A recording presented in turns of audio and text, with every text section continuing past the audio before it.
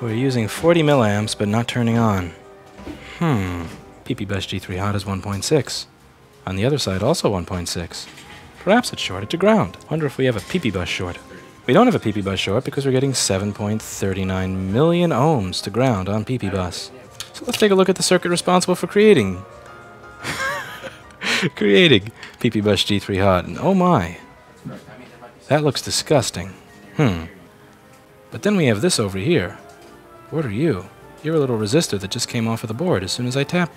So as you can see over here, P channel. Source is going to be coming from the adapter. Now, when that goes over here,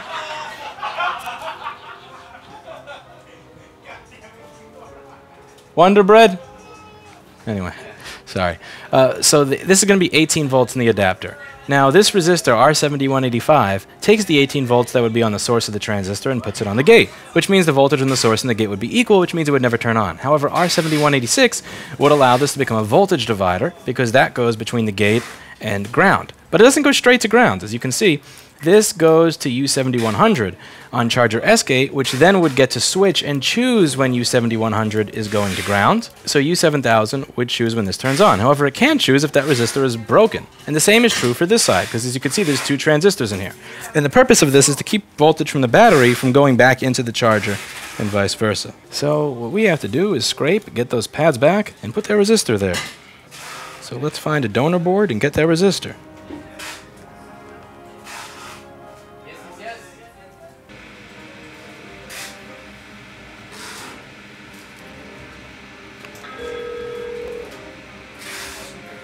That pad does not look like it's coming back.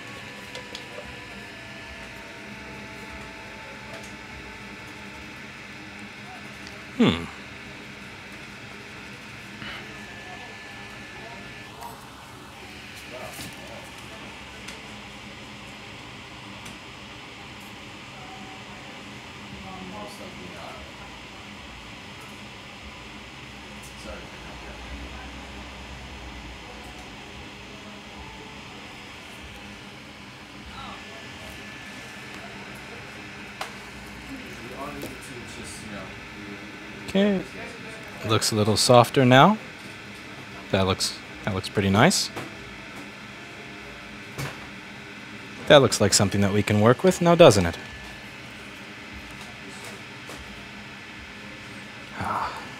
Nice soft pads. Alright. All we gotta do is tin those. We're just gonna slowly tin those nice super soft pads with my tip. Just tease it a little bit. There we go. Just some mild teasing. Just like that. Mild teasing with the tip. Oh, it's starting to get liquid everywhere here. We want to try to find the nub. Sometimes it can be really difficult to find the spot of the nub that we need to work on in order to get everything going. So we're just going to be patient and find that spot, find that nub. There we go. Let's get our tip right in there. Now,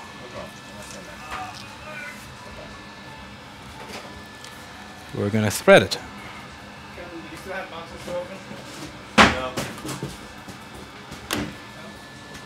Oh, yeah, this one actually. Okay.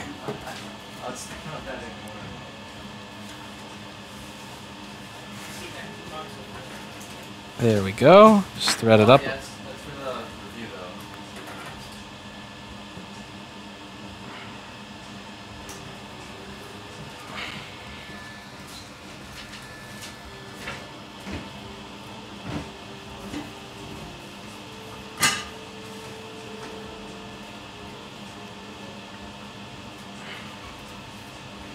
Mm-hmm.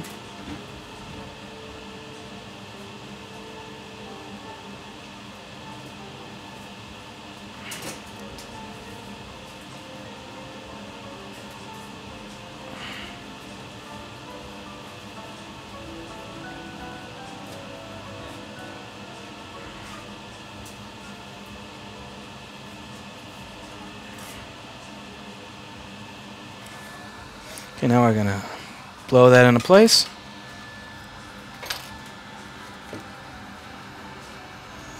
Let's just put our blower on it for a moment.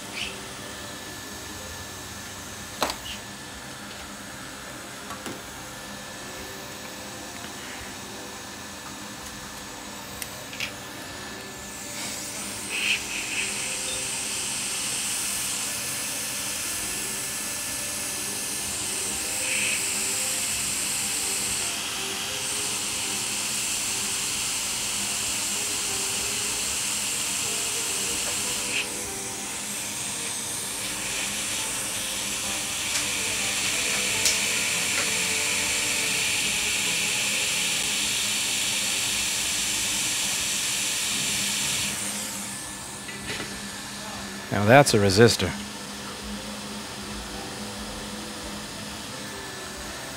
All right.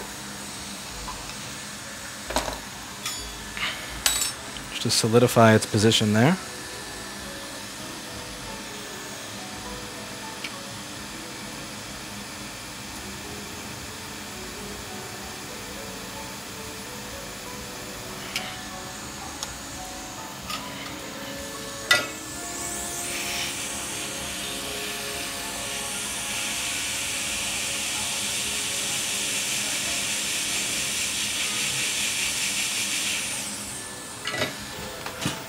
Thank you, Nick Lab.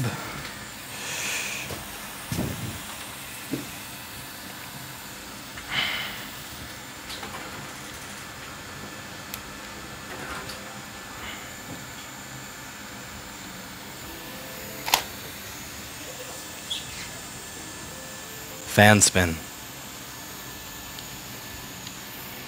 Fan spin. Do you have a MacBook that needs to be fixed? Come by our store, which is open to the public at 186 First Avenue in Manhattan. Are you located outside of New York? No problem. Send us a machine from anywhere in the world by going to our website and clicking on the mailbox, or simply heading over to sendyourmacbook.com. That's sendyourmacbook.com, where you'll be redirected to our mail-in instructions page that includes the form and the directions on how to send us a MacBook for repair. We have a live chat where you can speak with us about the repair that you need, a phone number where a representative will pick up during our open hours, and a contact form where you can contact us about repairs.